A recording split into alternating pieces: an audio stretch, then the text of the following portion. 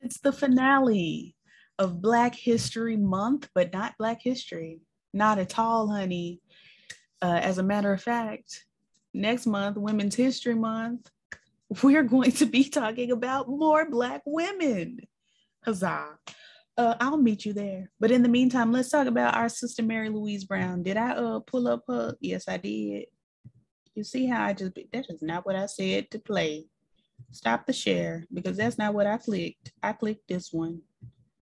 Why are you not sharing what I clicked? This is disrespectful. There we go. Like, why wouldn't you do what I asked you to do? Anyway, who cares? Whatever, honey. Mary Louise Brown, the sickening girl, honey, whose picture I could not find to save my life, was born in 1968, honey, and had done died in 1927. She was a physician and a teacher who devoted over 25 years of her life to servicing the Black community of Washington, D.C. Brown was the first African-American woman to receive a wartime medal commission when she joined the Red Cross in 1918 during World War I. Brown graduated from the Howard University College of Medicine and commingled her teaching career at Black community high schools and normal schools with a medical career, often providing medical care for free.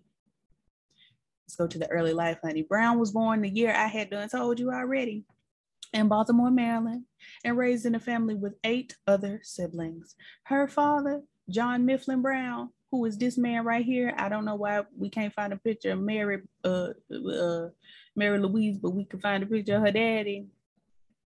But anyway, this is him. He was a bishop in the African Methodist Episcopal Church, the AME, honey, as he was frequently reassigned to different churches and was involved in the establishment of various educational and social institutions in the South. The family frequently moved. The children were talented and raised in the spirit of post-Civil War Reconstruction. New opportunities for African Americans arose, and along with her brothers and sisters, Mary Brown sought a professional career.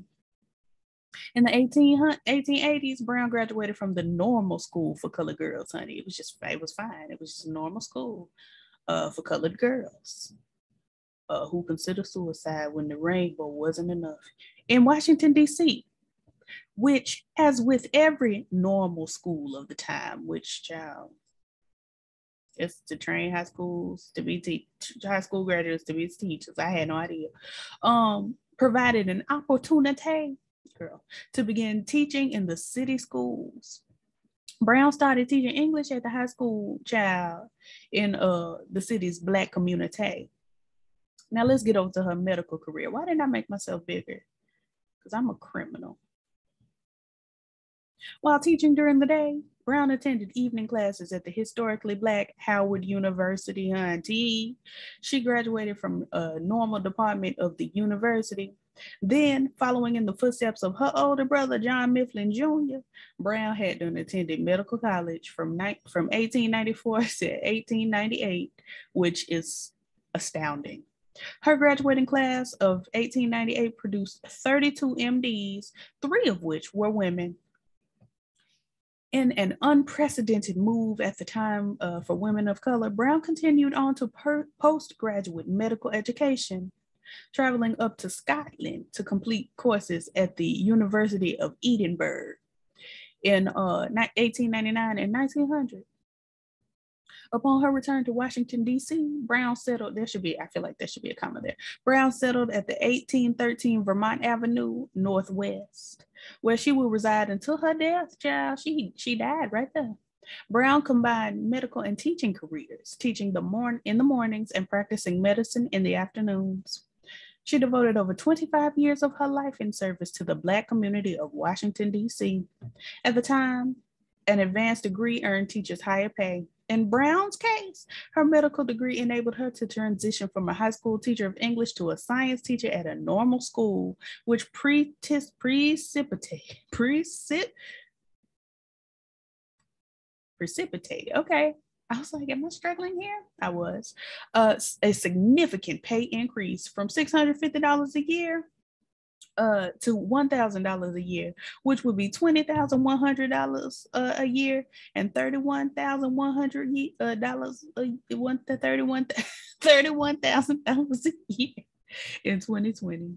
Y'all know I have numberlexia. I don't know if it's mathlexia or not, but I cannot read numbers. It's terrible. Red Cross Commission during World War I, which is a war that was from 1914 to 1918. Brown received a commission to join the Red Cross in France. She left for France on March 1st, 1918, which is like the end of the war, ain't it? Ain't that what I just said? Yeah, November, okay. To care for wounded soldiers. The commissions to Brown and other women were lobbied for by the American Medical Women's Association and the National American Women's Suffrage Association, honey, the NAWSA. Brown's appointment was noted in the media across the country as the first military medical commission awarded to a Black woman. In 1918, the Red Cross and the U.S. Army commissioned approximately 80 women, only 2 of which, including Brown, were women of color. At the time, women's organizations advocated for such personnel to receive military service records, as was customary for military doctors of other countries involved in World War I. However, this effort was unsuccessful, and in most cases, including Brown's, no such records were received. Terrible. Social services and activism. Brown played an active role in the Black community of Washington, D.C. Brown played an active role in the Black community of Washington, D.C. I be trying to hold my stutter in, but it jumps.